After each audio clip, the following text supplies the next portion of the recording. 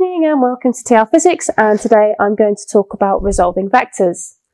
There are two videos on resolving vectors, one using mathematics and this one all about how to do it with a scale diagram.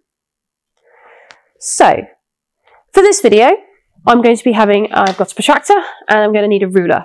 So if you're going to be using for scale diagrams, you must have a protractor and a ruler with you.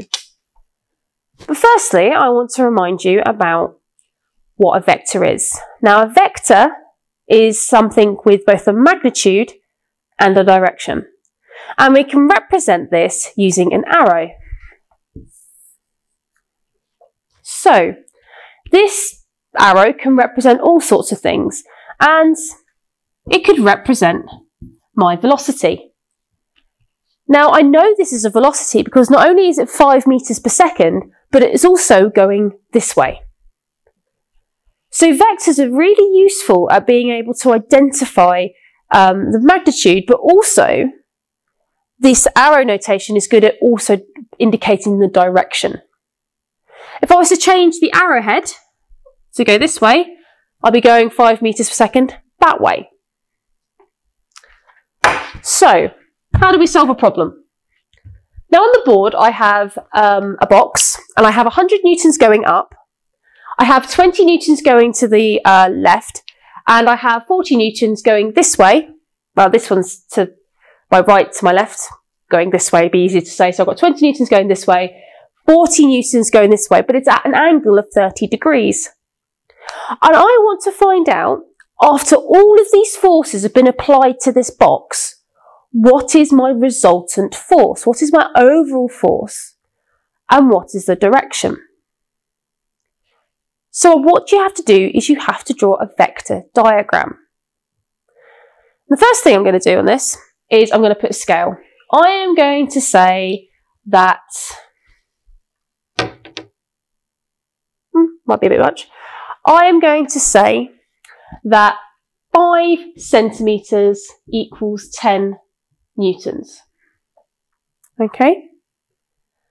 So, how you draw a vector diagram is you draw the vectors, but there are a couple of important rules to do. So first of all, I'm going to take this 100 newtons, which is going straight up. So 100 newtons, if 5 centimeters is 10 newtons, that means 50 centimeters would represent my diagram. So I'm going to get my ruler here.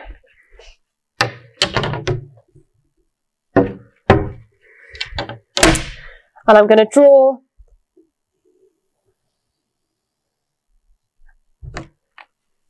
my 50 centimeter line to represent 100 newtons. So that's 50 centimeters.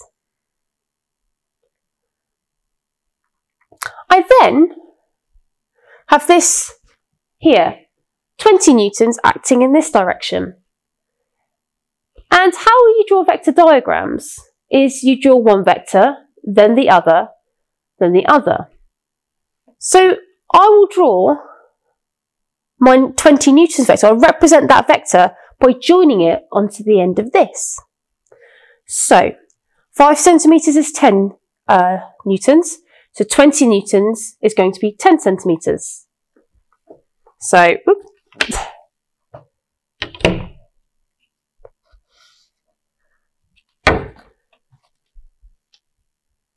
20 newtons there. And as you can see, my tail of this vector is at the tip of this vector. Now lastly, I have this 40 newtons working at 30 degrees.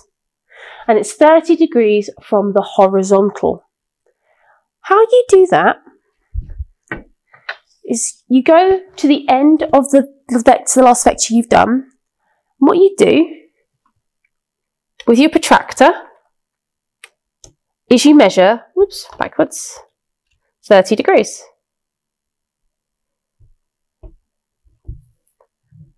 Here. So that is 30 degrees. When I draw my next vector for my 40 newtons, I have to have and make sure that that crosses through this 30 degrees. So 40 newtons there, 5 centimetres is 10 newtons. That means 40 will be 20 centimetres.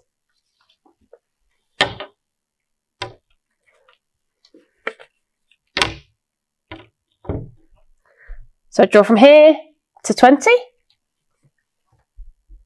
That's my 40 newtons there. And that's at 30 degrees. How you find the resultant, the overall force on this diagram, is you literally join the tail here to the arrowhead here. And because this is a scale diagram, I can actually just measure it. I'm going to represent